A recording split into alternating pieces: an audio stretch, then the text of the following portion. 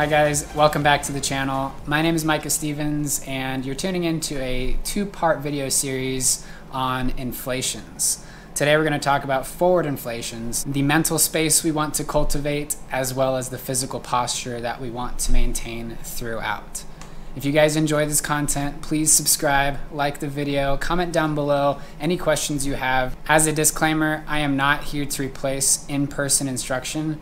Please go get training from a USPPA rated instructor who has your best interest in mind. You're really going to progress a lot more safely and effectively in this sport if you do. Really quick before we jump into today's content, I'd like to give a little shout out to the 5 subscribers to my Patreon account that are A, supporting this content, and B, getting exclusive information and details on how to improve in the sport. And through this link, you have the opportunity to get connected with me one-on-one via video chat. I do 1 session per month where together we can look at footage of you and figure out exactly what it is that needs improving and how to progress in the sport safely and effectively. Well, that's enough of that, guys. Let's go ahead and jump into today's content. In part 1 of this video series, we're going to be talking about forward inflations. And like I mentioned in the last couple of videos that I did in a 2-part series on clipping in, we talked about assessing the wind direction. A really cheap and easy way to assess the wind speed is with your ears. If you can easily hear the wind with your ears, then you know that it's time to do a reverse launch. In other words, that wind is strong enough to where if you were to inflate that glider facing forwards, it's got more of a chance of pulling you backwards onto your back and making this an uncomfortable launch altogether. So if you can hear the wind, that's a good chance that the wind is strong enough to where you want to, what I call, face the beast, be able to support yourself by leaning back as you inflate that glider. And again, you'll start hearing that wind around 6 miles per hour. So now that we've clipped in successfully, we have our A's in our hands, let's talk about the next few steps. The first thing we're going to want to do is find our center with those A's in our hands. The way we do this is by stepping forward gently and keeping our eyes forward on the point on the horizon that's going to be congruent with your center point that you feel. When you find your center, it's imperative to keep your arms as flexible and as loose as possible. This way your skeletal system finds the center rather than your muscular system. Our muscles are never going to be perfectly symmetrical. So if we have a tendency to bring our hands forward as we move forward to find our center and feel the tension on those lines, it's not going to be perfect. That's why we want to get our hands back as we step forward. We keep our eyes forward to have a reference point.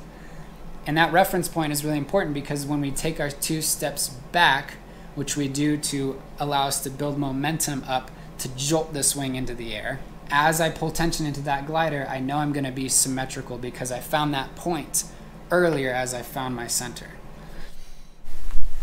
So I'm just going to gently bob my hands forward and backwards to feel for the weight of the lines. In other words, I'm not moving forward enough to pull that wing forward and close my leading edge, because that's not going to help me inflate. I'm going to take 2 steps back so I have momentum. I'm going to keep my eyes on that point, keep my chest open, my chin up, my eyes long, and then my arms nice and back, and right at about a 90-degree angle. I don't want them down here because this is going to hold the wing down. I don't want them up here because that's going to close the leading edge too abruptly when I pull tension. So I'm going to keep my hands somewhere in neutral and let my arms come back behind my body. So now that we have found our center point physically, gotten our arms in the right position, now we want to center our mind as well. And to start, we're going to take 2 deep breaths. As we do this, it helps lower our heart rate, get our stress levels down, and it also oxygenates our muscles, getting ready for a nice, solid, confident inflation. 1 more deep breath.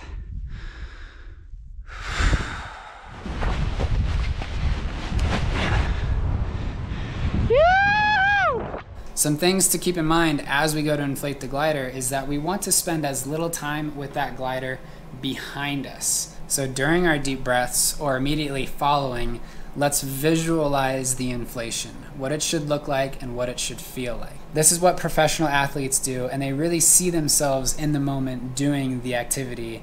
And then when it comes time to actually perform, they're more prepared to do that and things tend to line up. I know it sounds tacky and a lot of people skimp this side of things as newer pilots, but when I've seen a student genuinely visualize and then execute, I see some really good success. So consider this before going into your inflation. So we've found our center physically, we've found it mentally, we've oxygenated our body, we've visualized. Now we are ready to find that center point, keeping those arms wide, keeping that chin up and chest open, strong legs and a stoic or relaxed upper half. We're going to move quickly towards that point. We want to keep our posture leaning forward initially to really get into that glider and get that glider up and off the ground. And we want to keep strong, fast legs, especially if we have less wind. There is a direct inverse correlation to our wind speed and the rate at which the glider is going to come up and over our heads.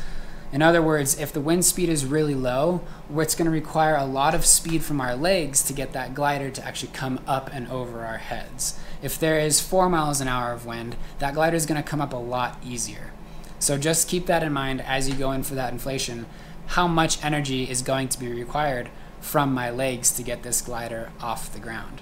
One of my favorite quotes is that expectation can speed your progress. When you know what to expect, things can happen a little bit more efficiently and effectively. So when the winds are light, expect to run a little bit harder and a little bit faster to get that glider to settle over your head. Now, during the inflation phase, our arms that were down at 90 degrees are going to lead the leading edge. So if this is my glider and my thumb is the A's, as the glider comes up, I'm leading the leading edge with the A's. If there's no wind, it might be all the way up to 12 o'clock, but if there's some wind, I'm generally releasing the A's right around 10 o'clock so that I don't ask the glider to come too far forward and actually do a frontal tuck. So right around 10 o'clock, I'm going to release the A's, and then I'm going to be into the control phase, which we're going to talk about in the next video. Now, it is imperative to keep in mind that speed is life and speed is control.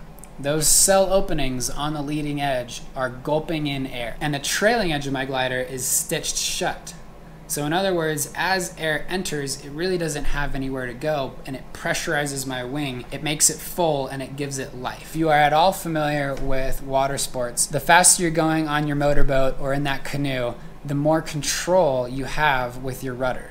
The more speed you can bring into the inflation part of the equation, the quicker and more effectively you're going to have that glider over your head ready to control. A fun little tip I have for you guys is during your inflation, feel free to just glance back and check a wingtip.